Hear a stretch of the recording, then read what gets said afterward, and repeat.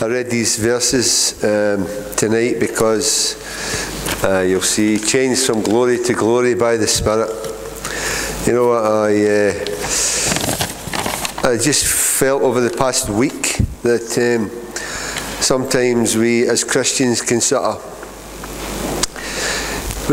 lose the whole plan of God for our life. We can lose the whole purpose of who we are. You know, we can just go through the motions, and we can just feel like, well, this is it.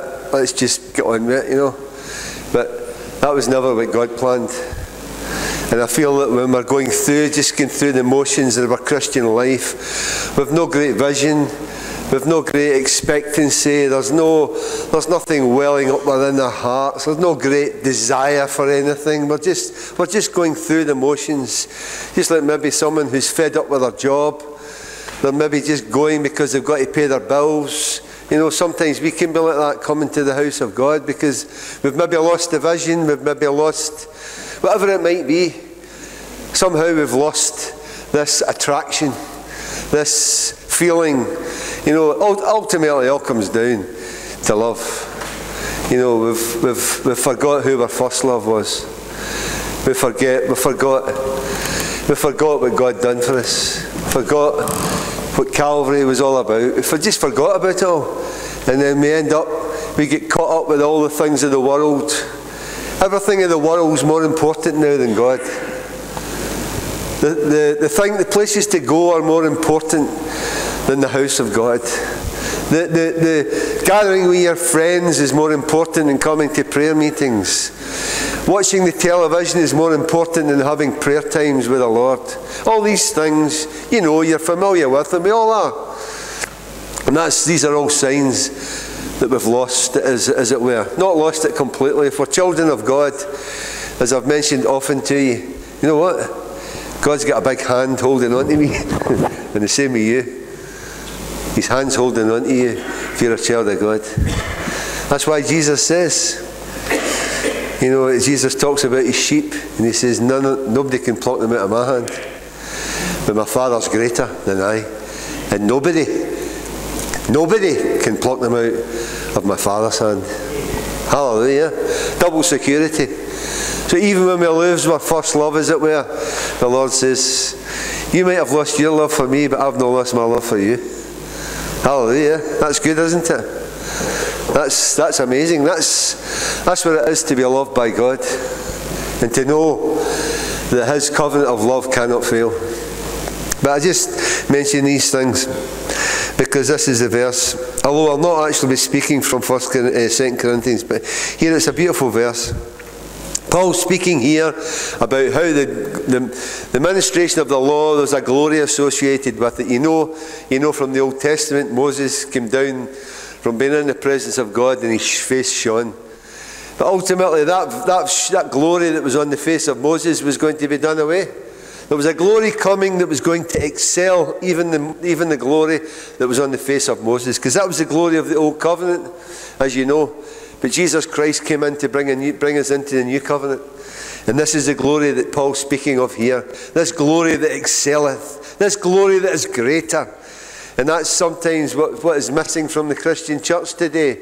We don't see much of the glory, do we? Do we ever see a lot of the glory, really, in the Christian church today? Oh, there's some of it. There's some places over the world where God's moving in power. Different parts of the world, under persecution, you'll see the glory on the faces of Christians. But somehow we've got it easy. And whenever we get it too easy, the glory seems to depart. Because all of a sudden we've become familiar with these things. They're not important to us now. Instead of always realizing that it cost the Lord Jesus Christ.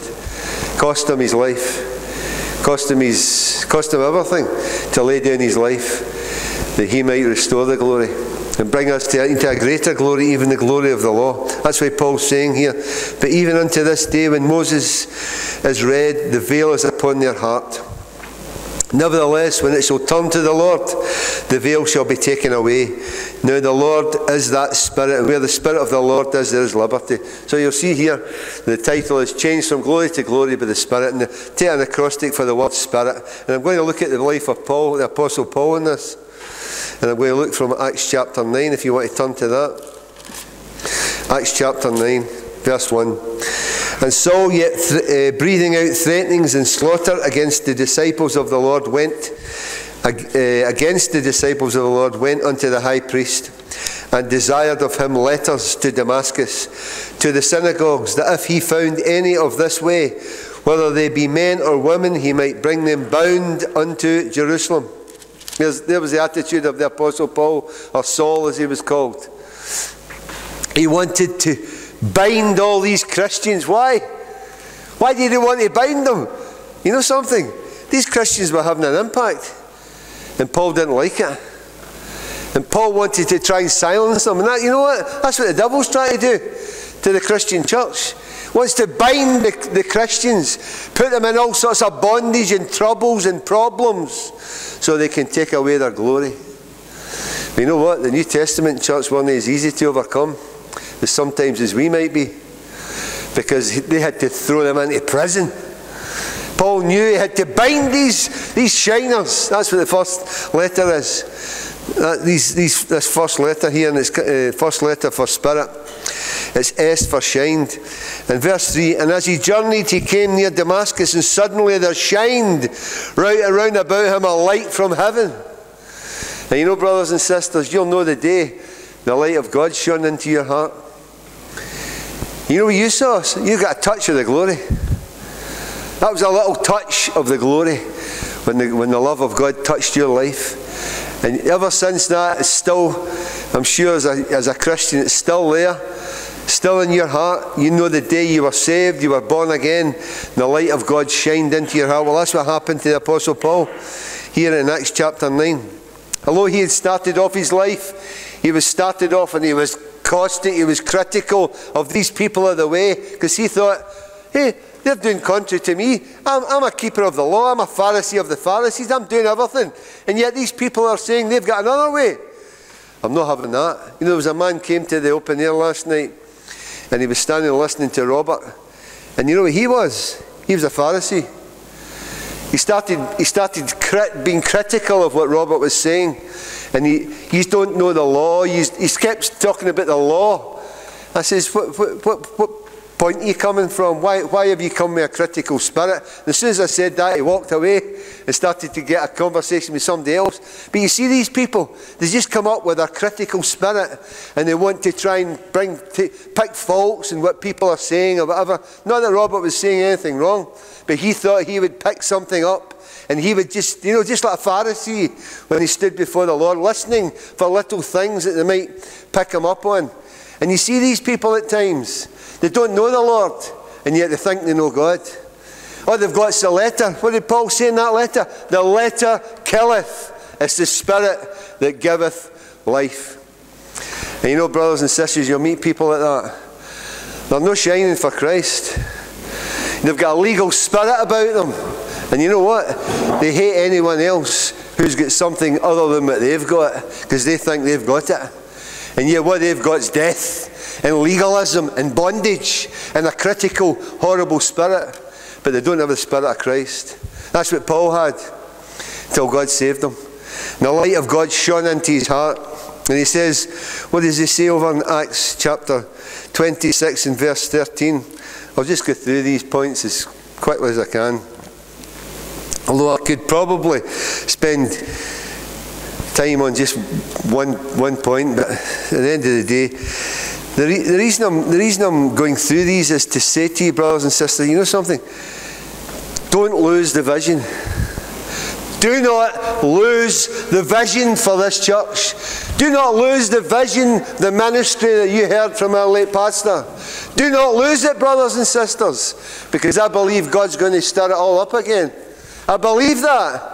And I feel that. Oh, Lord, you know, I feel that in my heart. God's going to raise it up again. God's going to do something wonderful with it. Don't lose the vision, brothers and sisters. Don't let anything come in and try and silence or take away from what God has put in your heart. Don't let anything of this world come in, or the things of this world, to try and take away from what God has put in your heart through the ministry of a late pastor. And for those who are just here at the church now, we pray that God will take the ministry that you're hearing now, and God will raise up a pastor who will take that ministry, or take the ministry that God's going to give him, and God's going to bless it to your hearts. But you know something?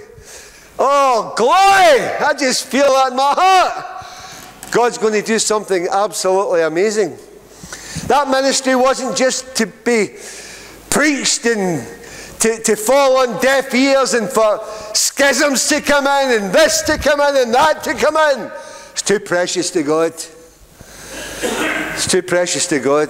And anybody who tramples these things underfoot, or in any way, shape or form, was used by a spirit of opposition to try and break these things up, they'll have to answer to God. But God will work out his purpose and his plan in this church. I believe that 100%. God's going to do it, brother. Isn't he, Jack? I see Jack smiling, because I know Jack believes it. And you know something? See, whenever we get a whole church who's got a vision for God, you know something? God will move. God will do something amazing. God doesn't need a lot.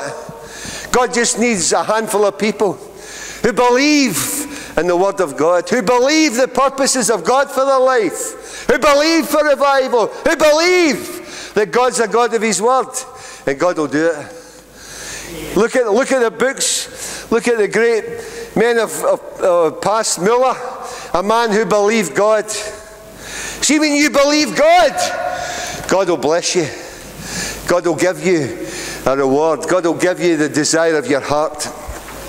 That's why a late pastor got the ministry he got, because God realised that a man that he could trust with a ministry, and he was going to pay the cost for it. And what can I say to you? God is good. God is good. You know, Paul says in Acts chapter 26, Acts chapter 26, let's just read a verse there. Yeah, sometimes the things of this world can come in. Acts 6 and 26 and 13. This is Paul speaking before King Agrippa. He said, "At midday, O king, I saw in the way a light from heaven above the brightness of the sun, shining round about me, and them which journeyed with me. And when they were all fallen to the earth, I heard a voice speaking unto me, saying, in the Hebrew tongue, Saul, Saul, why persecutest thou me? It is hard for thee to kick against the pricks." Don't worry about that. That just speaks of the cattle. They had these spikes when they had to plough the field, and to keep the cattle straight, they had these spikes. And the way they touched them, it kept them in a straight line. So really, that's all that's speaking about. Don't worry about the... And I said, "Who art thou, Lord?" And he said, "I am Jesus, whom thou persecutest." See, Saul thought he was doing the work of God. "But rise and stand upon thy feet, for I have appeared unto thee, and for this purpose, to make thee a minister and a witness both of these things which thou hast seen, and of those things which shall appear unto thee, delivering thee from the people and from the Gentiles, unto whom now I send thee, and to open the eyes, and to turn them from darkness to light, from the power of Satan unto God, that they may receive forgiveness of sins." But so it's what Paul says. I saw at midday a light above the light of the midday sun. And whenever you see something of that other world, that heavenly realm, guess what? It puts all the things of this world into shade. You see, when you see in the scriptures it speaks about the midday sun, what does that mean? If I said that to you tonight and said, write down on a bit of paper what that means to you, you know what that means? Very simply, in a few words. All the things you can know about this world, all the things you can know about the heavens, the astronomical heavens, the earthly diversities of life, all the knowledge, all the books, all the David Attenboroughs in the world can tell you information. Well, you know something? See the light above the light of the midday sun? It's greater than it all. That's all the knowledge. See, you go into your internet, you push the Google button. Guess what? That's the light that's under the sun. But you know what's in here? The light above the light of the midday sun. It's the light of glory. And that's what you've got to realise. All these, they've got the oracles. That's what you do. You use Google, you go to YouTube, you do all that. That's what's under the sun. That's what's all coming, as it were, the wisdom of this world. But hallelujah, God's given us a wisdom that's greater than this world, that came from Jerusalem above. Hallelujah. And that's the light that Paul saw. That's the light that transformed his life. And you know something? You know what you're looking for? Is someone who knows what you're talking about. Because you can look down and you can see people, and you can see people's faces. But see, when you see someone shining, just like the word shined, see, when you see someone shining, you're like, they know what I'm talking about. She knows what I'm talking about. He knows what I'm talking about. You see, the pastor used to say many things, but you know something? Not everybody understood them. Not everybody understood what he was talking about. Why? Because you've got to get above the light of the sun of this world, the understanding and the knowledge of this world, and you've got to get into the realm of the glory that comes from Jerusalem above. It's only then in that world you start to understand what this is all about. And that's what happened to the Apostle Paul. Remember what it says, Psalm 50 and verse 2. Maybe you've looked at this scripture. Psalm 50 and verse 2.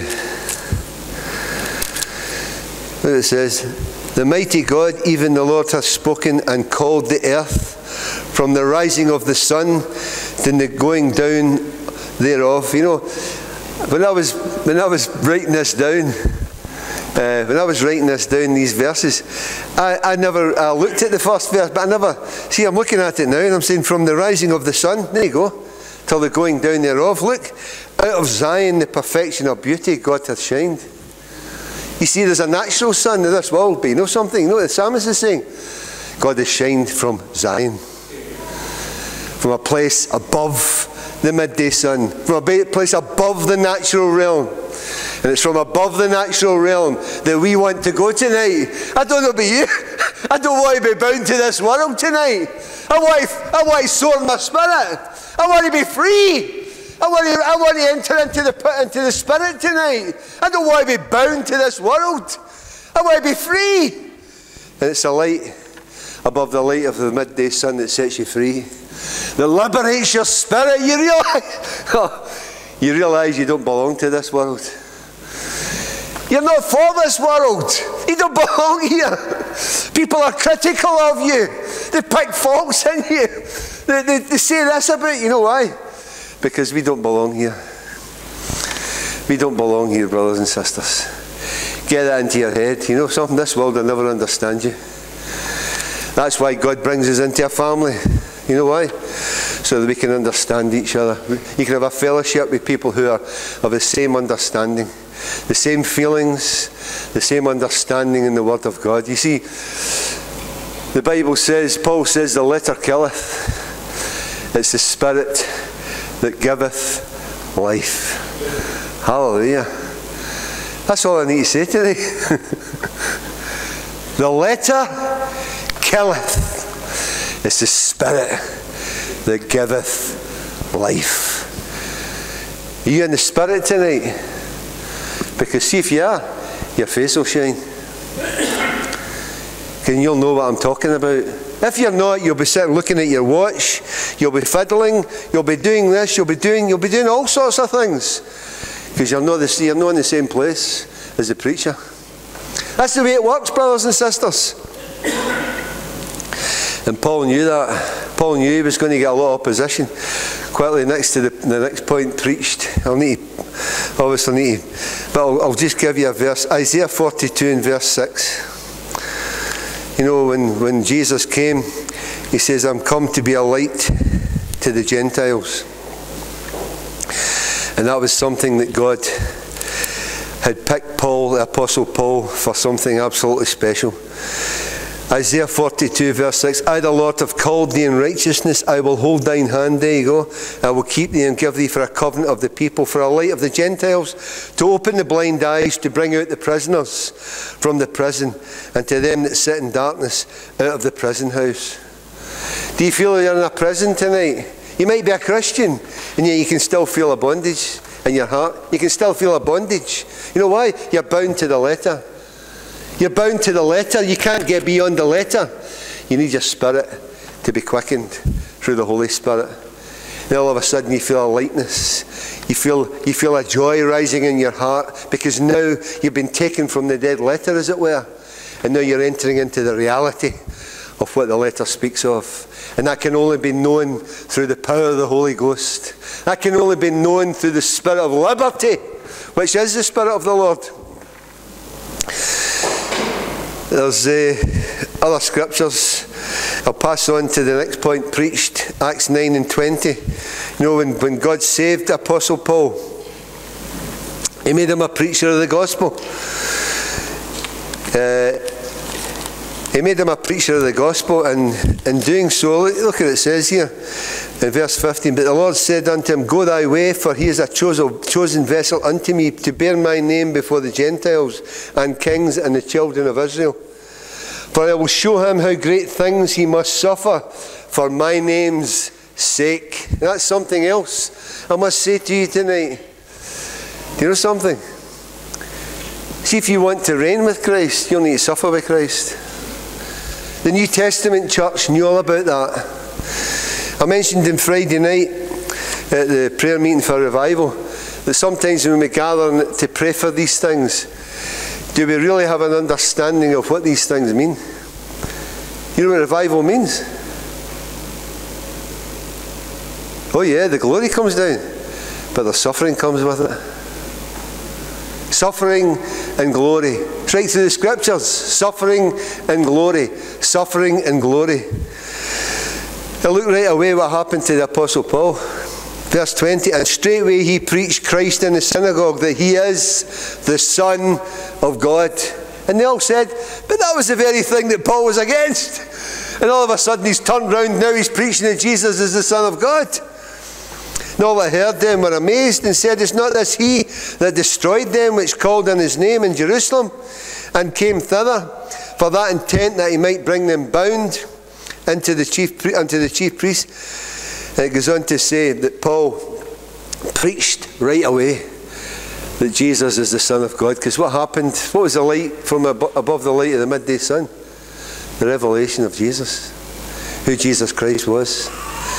And it penetrated right into his heart. And from that moment onwards, Paul was a changed man. He was now a preacher of the gospel. He was now one who would suffer, and he would be persecuted for the preaching of the gospel. Ephesians chapter 3 tells us as well. So, if you're thinking of if you think the Christian life is supposed to be an easy life, not according to this Bible, it's not. Not according to this Bible. The Christian life is supposed to be a life of, yes, glory, but suffering amidst the touches of glory. That's it.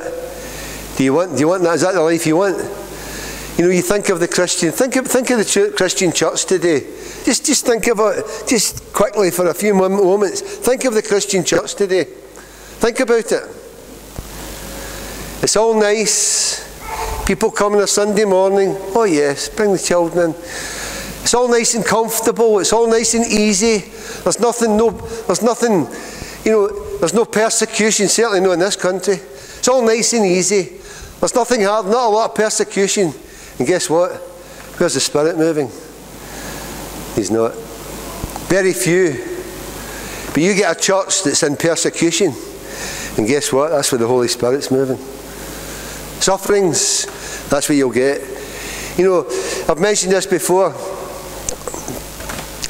You've got the ability, if you've got internet, or if you've got any sort of access to the internet, you've got the ability to hear thousands upon thousands of sermons, not always perfectly doctrinally correct, but thousands and thousands of sermons. You've got books. You need to build new bookshelves to put your books on. You've got CDs. You've got these DVDs, whatever it is. You've got thousands of them. But where's the Holy Ghost? You see, we've got all of these things, but the most important one we need is the Holy Spirit. We've got the letter, but we don't have the Spirit to give us life.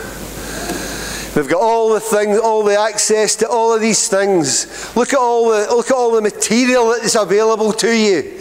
You can sit and listen to sermons all night long. It'll never do you one bit of good unless you've got the Holy Ghost. Because as the Word of God says, what did Paul say in that scripture? You're changed from one image to another, or one stage of glory to another, by what? The letter? By the Spirit. So you can sit in a church for 30 years and hear good doctrinal preaching, good doctrinal word, and never be changed. You can sit in a church for 50 years, 100 years, and unless you've got the Holy Ghost, you'll never be changed. Oh, but that's a good church. They preach nice doctrinal words. Never do you one bit of good unless the Holy Spirit's working in your life. And you know something? How do you feel the Holy Spirit working in your life right now? Because see, if you don't, ask the Holy Spirit what's the problem is. What's the blockage? Why don't I feel you working in my life? I hear plenty of sermons. I hear plenty of things about the Word of God, but I'm not changed. You see, brothers and sisters, do you ever get sad if you're not changing? Do you ever get sad if you're not getting light on the Word of God? Personally, I'm talking about. You might get light coming from the preaching, but I'm talking about personally, your own personal experience of the Word, your own experience of the Holy Ghost taking you to the Word and giving you light on the Word. Because then that's your own. It's not good enough just for the preacher to give you light on the Word. You have to have your own light. All the ministry the late pastor preached, thousands of sermons, thousands, I think there was 5,000 all in. What did the pastor sometimes say? If you had taken all that on board, you'd be a spiritual giant. Eh? Why? Because it must be appropriated by the power of the Holy Ghost.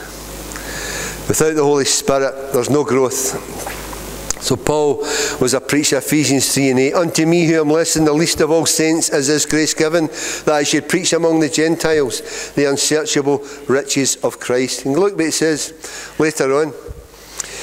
According to the eternal purpose which he purposed in Christ Jesus our Lord, in whom we have boldness and access with confidence by the faith of him. Wherefore I desire that ye faint not at my tribulation for you, which is your glory. All Paul's life was trials and problems, but he was a glory man. He came through it all because he was a man filled with the glory. And you know something? You'll be the same. If you shy away from trials all the time, you shy away from the challenges of the Word of God, you'll never grow. It's as simple as that. You've got to face up to these challenges that are facing you all the time. It might be challenges in your family life, challenges in your work life, whatever it is. Unless you face up to those challenges and ask God to help you in them, otherwise you'll just keep going round in circles, going nowhere, no change, year by year by year by year. And the Word of God makes no difference to you. You're still the same person. You've been in here 2 years, 3 years, 5 years, 10 years. But you'll not stand up and be counted and ask the Holy Spirit to help you in that situation.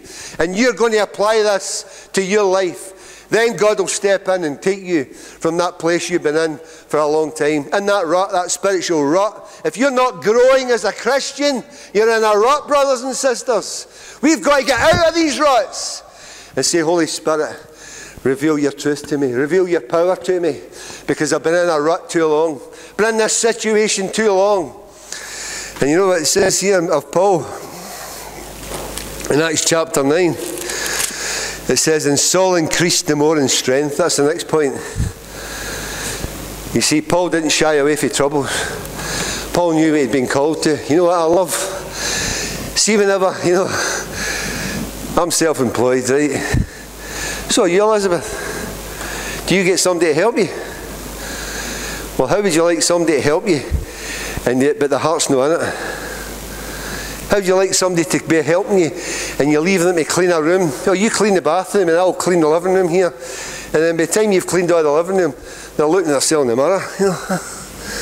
Oh yeah, I forgot to, checking the makeup or whatever it is. If it's a guy, well, he could be checking his makeup. You never know.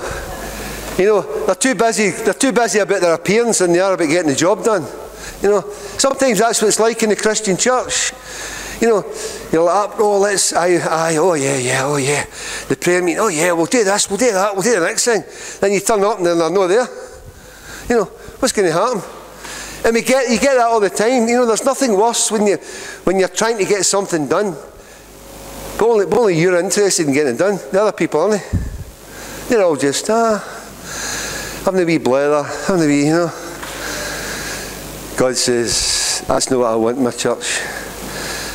I want people who are here to put their shoulder to the wheel and want to get into this work and say, come on, let's build up this church by God's help. Let's get into the prayer meetings.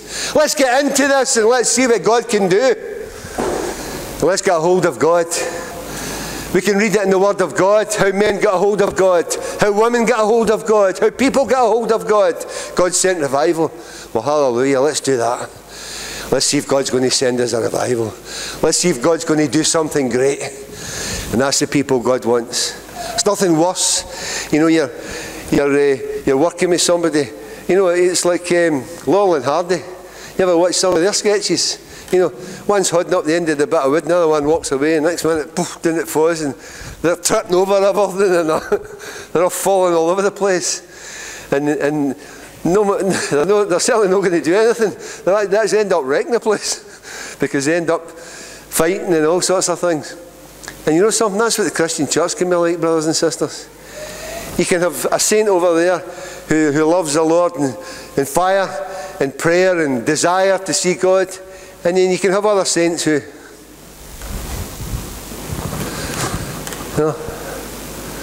and God doesn't want that. God wants us all to be moving in one spirit, one faith, one Lord. It must be. Otherwise we can't go anywhere. You get a football team, the football team's not functioning properly, 11 men on a pitch, and guess what? The goalie's decided to go and get a cup of tea, and guess what? The other team's flying up the park, and they're all shouting like, where are you? Hey, I've got thirsty, I was away for a drink. They wouldn't last long, let's put it that way. That's just a silly illustration, I know, but you get that at times. People don't realise you're important. You're needed. But Paul realised that. Paul increased the more in strength. Why? And confounded the Jews which dwelt at Damascus. Sorry, I know I've not put the timer on. Proving that this is the very Christ. You know what? See, when Paul's desire to glorify Christ, it pushed him on. And even later on in his life, Paul says in Philippians, isn't it? Beautiful statement in chapter 3. He says in verse 12, not as though I had already attained. People could have said to Paul, but Paul, you're a man of glory. Look at you. You're a man of great knowledge and understanding. You've got revelation. You've got angels visit you at times and storms, and you've got deliverances and all sorts of things. But Paul says, I've not arrived. He says, I've not arrived. I don't know it all. Either we're already perfect, but I follow after, if that I may apprehend for that which also I am apprehended by Christ. Brethren, I count not myself to have apprehended, but this one thing I do, forgetting those things which are behind, and reaching forth unto those things which are before, I press toward the mark for the prize of the high calling of God in Christ Jesus. I thank God for the people who've been here from the beginning of this church. Been here for 50 odd years. You know why they're still here? Because they're pressing toward the mark. They still believe that God's got a purpose and a plan for their life in Zion Baptist Church. And that should be encouraging to us. There's people getting here from the very beginning. quickly, Paul increased in strength. I've mentioned this to you. You know who else increased? Guess who needed strengthened? The Lord Jesus Christ himself. Remember over in Luke chapter 22. Obviously this was in his humanity. Luke chapter 22. Remember what he says in verse 41. This is Jesus in the Garden of Gethsemane. And he was withdrawn from them about a stone's cast and kneeled down and prayed, saying, Father, if thou be willing, remove this cup from me. Nevertheless, not my will, but thine be done. And there appeared an angel unto him from heaven, strengthening him. See, when you're in great trials and problems, but you're seeking to do God's will, God will strengthen you. God could strengthen you through a preacher by giving you a word from God. God could strengthen you just by you looking and reading the Word of God and God giving you a rhema word to strengthen you in that difficulty, in that problem. If Jesus needed strengthened, the Apostle Paul needed strengthened, and you and I need strengthened. Paul speaks about that strengthening in Ephesians chapter 3. I've mentioned it before. Remember what he says in Ephesians 3? Because you'll never increase. You'll never increase unless you're prepared to decrease, first of all, through trials and problems. And then by the strengthening of the Holy Spirit, you're able to increase. Increase. Paul says in Ephesians chapter 3, I'll read this for you. He speaks about how the father of the families of the people of God. He goes on to say, For this cause I bow my knee unto the Father of our Lord Jesus Christ, of whom the whole family in heaven and earth is named, that he would grant you according to the riches of his glory to be strengthened with might by his Spirit in the inner man. Brothers and sisters, are you growing as a Christian? Let me ask you that personally tonight. Are you growing as a Christian? Because you know something, see, if you're not growing, you're not in love with the Lord Jesus Christ. The Lord says, if you love me, you'll obey my commandments. And I will bring the Father, me and the Father will come and dwell within you. Remember? What happens when all of these things start to take place? John 14. Why? You know what you start to get? Revelation from God. Revelation from God about your eternal destiny as a child of God. That's what happened to the Apostle Paul. God had to take him stage by stage, and God knew that the problems he had, God would need to come and visit him. I know that the Holy Spirit's dwelling in us, and the Holy Spirit's dwelling in us. We've got three divine persons operating within us. But you know something? You'll know. I'm talking about having experience of the Father giving you revelation on your sonship. Of the Holy Spirit giving you, remember it says in Matthew 11, no man knoweth the Son but the Father. And no man knoweth the Father but the Son, and to whom the Son will reveal him. See, unless you get in to that place where you're prepared to go through these difficulties and be able to come out the other side for God to give you revelation on your destiny as a child of God, you know what? You'll never grow. If you shy away from problems and never face up to them and say, right, I need to face up to this and get this sorted out, whatever it might be in my life, otherwise I'm not going to grow. I'm just going to be like Israel in the wilderness, going round in circles, never getting anywhere, and ended up dying in the wilderness instead of entering into the promised land and receiving the blessing of God. All of these things here are available to us. Revelations, the next point, Galatians 1 and 12. How much time have we got left, Kenneth? 5 minutes? About 5 minutes. Right. Paul says that the ministry he was given by revelation. What revelation have you had on the Word of God and in your life before God? And your growth in the presence of God in the past year? Tell me, be honest with yourself. What revelation have you had from God? What any personal thing that God has done? That's spiritual growth, brothers and sisters. That only comes when you're prepared to go through. That's what happened to the Apostle Paul. That's It's what happened to him and his experience of the Word of God. I know here he's speaking about him. God came and revealed the truth to him. He says, the gospel I received was not after man, but by revelation of Jesus Christ, because you'll know. See, every revelation you've had from God, it's written in your heart. You don't forget it. It's not something you need to look and go, oh, there it's there. Or there it's there. Yes, you can look at it and say that's it in the Bible, but you know what?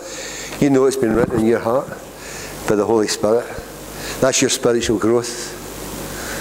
If you don't get these things, if you're not getting these things under the Word of God, ask the Holy Spirit. Why? Because you know something? The church is supposed to be going from one stage of glory unto another by the Spirit of the Lord. Remember what it says? Remember the revelation that God the Father gave to Peter? John mentioned it last week. Who do men say that I am? Men say that Jesus is many things. John mentioned that. You see programs about the true Jesus. The true Jesus. What they never told you about Jesus. You know, you see all these stupid programs as if they know about Jesus Christ. There's only one person who can tell you the truth about Jesus Christ. And his name's the Holy Ghost. Not some program producer or somebody who thinks they've found some new revelation about Jesus Christ. Only one, and that's the Holy Ghost. And don't listen to anybody else but the Holy Ghost. Because they'll tell you a lot of lies, but the Holy Ghost will tell you the truth. Because he is the Spirit of truth. You see all these things? Oh, did you hear about this? Did you hear about that? Aye, I've heard about it. And it's not true. The Holy Spirit shows us about the Lord Jesus Christ. We're supposed to be changing from one stage of glory unto another. I've mentioned this often to you. You know, I've mentioned this before to you. You know, I could mention the image. From one stage of glory unto another. You see that image? See that name of Yahweh up there in the pulpit? See, whenever you see that spiritually, that becomes an image. A supernatural image of who you are before God.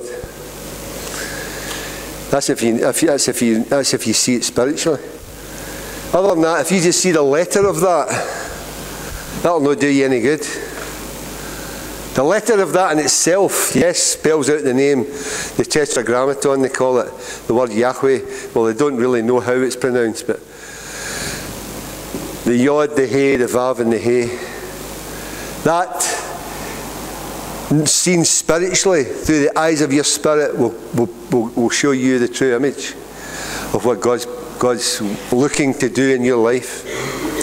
Because it's a new order of man through Jesus Christ. But if that just, there's a lot of letters up there, and that really doesn't mean much to you, you don't understand it. But if you understand what that means, spiritually, I'm not talking about, yeah, you can read it in the Bible, I am that I am. You can read all that. And that's the tetragrammaton. That's to know the letter. But to know the spirit of that is to see who the Lord Jesus Christ is. And to see why he came. Because one day God's going to present you. You see, I've mentioned this to you before. I'm just going to finish. Do you ever look at that scripture up there when you come into the church? I'll challenge you with this very quickly. See this here, these letters. The wee yod at the end is 10, means 10. That's 5 for 5. The He, the Vav 6, and the other He is 5. Well, see that there? That's a progression for you. Spiritual progression, increase for you as a Christian. And you know what I want to say to you tonight? How far have you advanced along the name here? You start off with the law. You can't fulfill the law. Jesus Christ fulfilled it for you. And the first He speaks about you being born again. Born again of the Spirit of Christ. But the second letter they speak about as a nail, something that joins. Right? What do you think that means? see, as a Christian, you've got to realise that you have the ability through Christ to join heaven and earth, to bring the reality of heaven down to earth, and earth to heaven. That's what Jesus Christ was called. You know what he was called? The Son of Man. The ladder which was set up on the earth and reached right up to heaven. So how far along the name have you came? Are you able to know that you're born again? Are you able to know that you can rise in your prayer times? You can get into heaven and bring the reality of heaven back down to earth in your spirit. That's not the end of it. There's another letter. Because only then, when you're able to do that, being able to join heaven and earth through your spirit, are you able then to have that other experience, which is to be walking in the Spirit. There's now no condemnation to those who are in Christ Jesus, who walk not after the Spirit, but after the, who walk not after the flesh, but after the Spirit. And that's what God's purpose and plan for you as a child of God is. How far along this path have you reached as a child of God? Are you able to bring that into reality? Remember the pastor done a beautiful wee image. Do you remember it? Have you forgotten all about it? He took the little yod and he made it the head, and then he done the next hay, the arms, then he done the valve was the torso, and then the next valve was the legs. Till we all come in the unity of the faith. Remember, unto the measure of the stature of the fullness of Christ. Unto a perfect man. You see, brothers and sisters, don't lose the vision. God's got a purpose for your life. He's got a purpose for my life. He's got a purpose for this church. Brothers and sisters, get a new vision. Get a new vision for your Christian life. Get a new vision for 2019. You know what? You're going to enter into that. You're going to know the fullness of that. And you know when you enter the fullness of that, you enter into the fullness of His blessing. And God will take you and use you. God could make you a preacher. God could use you in different ways. But God's got to take you and mould you and shape you into something beautiful for His glory. Amen. I need to finish.